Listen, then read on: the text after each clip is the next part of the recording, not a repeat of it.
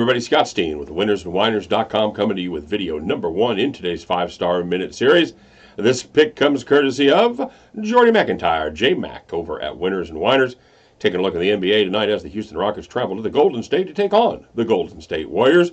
Warriors are a -8.5 point favorite.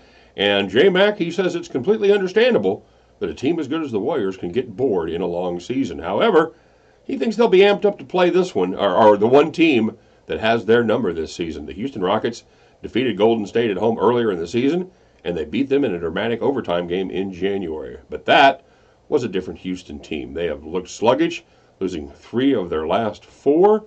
The Golden State Warriors aren't dropping 3 games to Houston this season, especially not at home. The defense is still a trouble spot for the Rockets, which is bad news when facing the best scoring offense in basketball. Give me the Warriors, says J-Mac. Lay those 8.5 points at the end of this contest. You can join Mr. J-Mac as you both head back to the window. Good luck, everybody. We'll see you on the next video.